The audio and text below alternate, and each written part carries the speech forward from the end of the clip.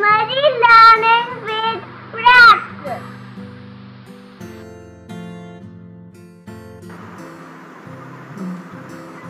Let's find the shapes. A picnic on Sunday. In farm fresh air.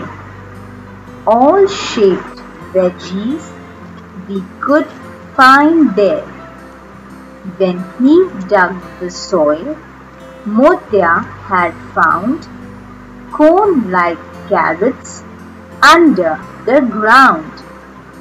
Yash brought tomatoes, red and round. Some long brinjals also he found. Rama got the cucumbers, green and fresh, some straight cylinders, some bent at the waist. What does it say next?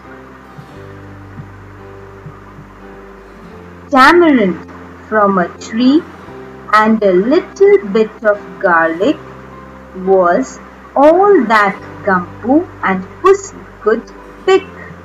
Mama roasted rotis, Papa cooked veggies. Such a nice picnic. Could we come again, please? This is a poem that is talking about all the different veggies and shapes. So we have carrots which look like cones, tomatoes red and round, brinjals cylinder, cucumbers also like cylinders, tamarind also look like cylinders, and rotis are round. Such a nice picnic. Could we come again, please?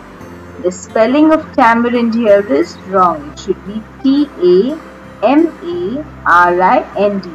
So this is a wrong spelling. You can correct the spelling in your textbook. Should we read it once again? Let's read it once again and we'll read it quickly this time. Let's find the shapes. A picnic on Sunday in farm fresh air. All shaped veggies we could find there.